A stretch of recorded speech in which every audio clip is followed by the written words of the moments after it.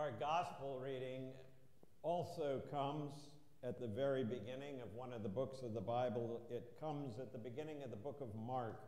Mark is the oldest of the Gospels, the first of the Gospels to have been written. And Mark opens his story with the telling of the baptism of Jesus. Hear these words. The beginning of the good news of Jesus Christ, the Son of God. As it is written in the prophet Isaiah, "See, I am sending my messenger ahead of you who will prepare your way, the voice of one crying out in the wilderness, prepare the way of the Lord, make his paths straight." John the Baptizer appeared in the wilderness proclaiming a baptism of repentance for the forgiveness of sins. And people from the whole Judean countryside and all the people of Jerusalem were going out to John and were baptized by him in the river Jordan, confessing their sins.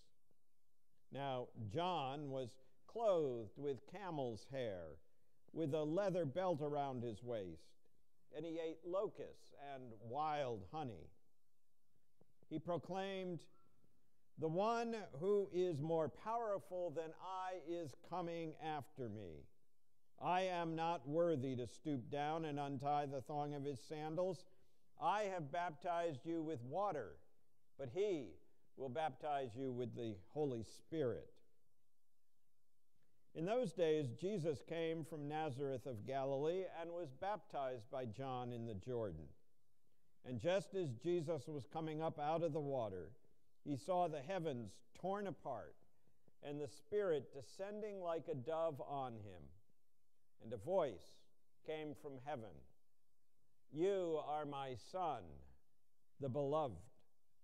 With you I am well pleased."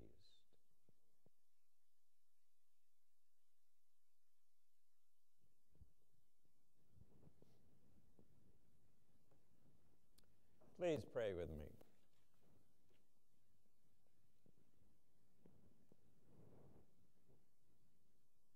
Might words spoken and words heard and the spaces in between stir us to action. Amen.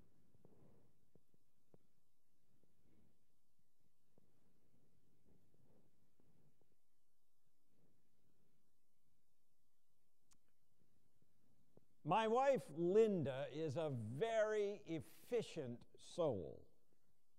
So when the last gifts have been opened, the last cards read, and all the special cookies eaten, she is ready to close up shop when it comes to Christmas. Usually the tree is down, the decorations put away, and the Christmas card list updated by the last day of December. And this year was no exception. Of course, it's not just Linda. Riding down Periwinkle Way, you're beginning to see various businesses have taken down their lights and decorations. In fact, it is mandated by the city of Sanibel that the lights and decorations be stripped away by this Tuesday, period. And here at church, we've already begun the undecking of the halls, which will be completed after this service. Even the lectionary, that cycle of scripture readings that we follow, seems to be part of the conspiracy to end Christmas this year. For our gospel reading is from Mark, who doesn't even include a birth story in his account. He starts right off with Jesus as a full-blown adult. Yes, the holiday is over, and as some wag once put it, there's nothing quite so over as Christmas when it's over. But all that being said, let me be the first to wish you a Merry Christmas. I'm not getting a jump on next December. Rather, I'm recognizing the reality that for Eastern Orthodox Christians, Greek Orthodox, Syrian Orthodox, Coptic Orthodox, Ukrainian Orthodox, Russian Orthodox, all those Christians, today, January 7th, is celebrated as Christmas Day. Why, you ask? Well, to make a long and very complicated story short, back in 45 BC, a revision of the Roman calendar was put in place. It came to be known as the Julian calendar due to the fact that Julius Caesar was emperor at the time. In the following century, the Christian church was founded, but then 1,000 years after that, the church split into two. The Western church centered on Rome, and the Eastern church centered on Constantinople. The Western church came to be known as the Roman Catholic Church. The church in the East was known as the Eastern Orthodox Church. 500 years after all that, in 1582, the calendar was out of whack by about 12 days. So Pope Gregory XIII ordered another revision, and that calendar came to be known as the Gregorian calendar. But by then, of course, the Eastern Church wasn't interested at all in what the Roman Pope's opinion was about anything, much less calendars. So they continued to follow the Julian calendar. So there you have it. Merry Christmas.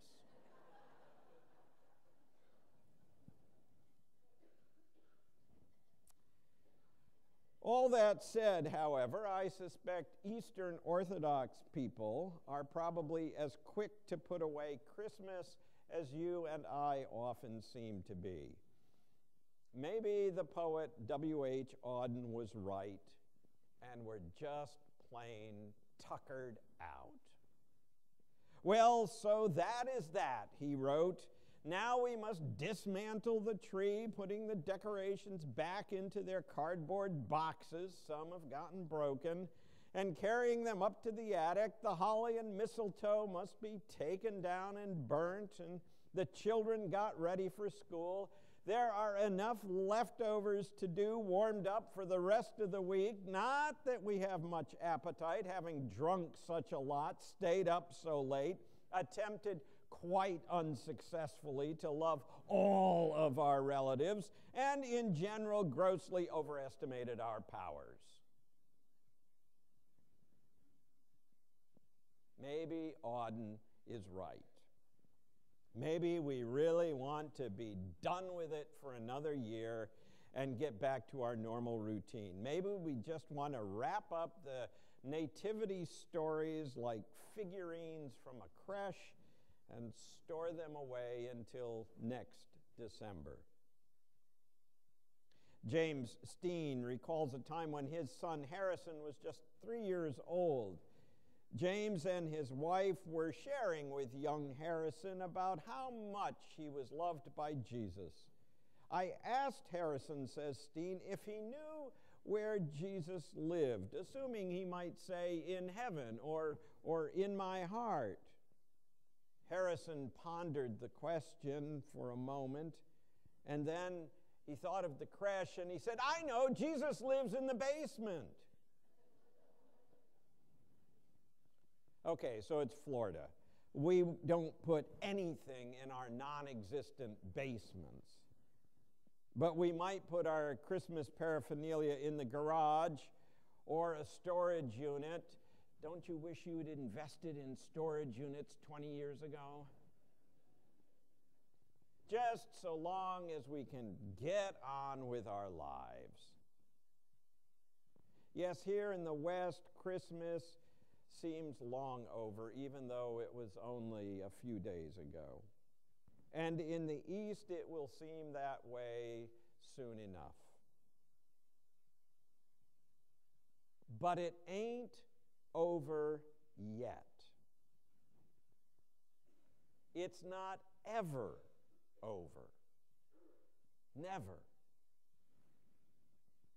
For just because we wrap up the baubles and the figurines, just because we put away the trappings of Christmas, that doesn't mean we should put away its meaning. That doesn't mean we should put away the lessons it has taught us, for it has taught us many things once again. In telling us about Mary and Joseph coping with the pending birth of Jesus, these stories show us how to trust in God. In recounting the messages conveyed by angels and through dreams, these stories tell us to listen, really listen, for the many ways God is speaking to us. In the one single sentence reference to the innkeeper in Bethlehem, we are reminded to keep a door open in our hearts. In the delightful story about the lowly shepherds, we are prompted to remember that God cares even for the lowliest of the low. In the Epiphany story of the Magi, we are called to be willing to seek out the truth no matter what the cost. In the gifts that they presented, we are shown how to honor God with our very best. And even in the story of evil King Herod, there is a lesson. For we are shown there how power can corrupt. And we are reminded that Christmas is not simply about peace on earth, but also about justice for all. Yes, in this simple tale of the manger, we are taught many things. And we are called anew to give birth to love and peace and grace and goodness within ourselves. Not just in late December, but all year long. Robert Russell tells about a time when a house in his subdivision seemed to ignore the passing of the Christmas season and kept their lights and decorations long past the first of the year. Their twinkling lights burned every night during the coldest parts of winter. When President's Day rolled around, Russell found himself more and more disgruntled about the whole thing. If I were too lazy to take my Christmas lights down, he thought to himself, I think I'd at least turn them off at night. But the lights stayed up and stayed on. February turned into March, when one day Russell spotted a sign outside that house, a sign that explained the whole thing. For in that era of the Vietnam War, it simply said,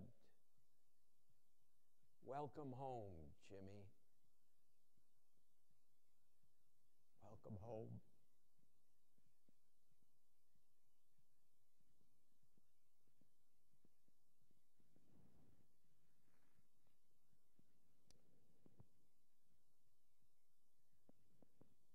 We needn't be like Robert Russell's neighbors. We needn't keep the literal lights burning on our trees and around our doorways. But we can and should keep the light of God's love, which is made so very clear in these Advent and Christmas and Epiphany stories. We should keep that light burning brightly in our lives every day, every month, all year through. Perhaps it is no better said than in the words of another poet, Anne Weems. She writes, "It's not over, this birthing. There are always newer skies into which God can throw the stars. We begin to think that we can predict the advent of God, that we can box the Christ in a stable in Bethlehem. That's just the time that God will be born in a place we can't imagine or won't believe. Those who wait for God watch with their hearts and not their eyes, listening, always listening for angel words.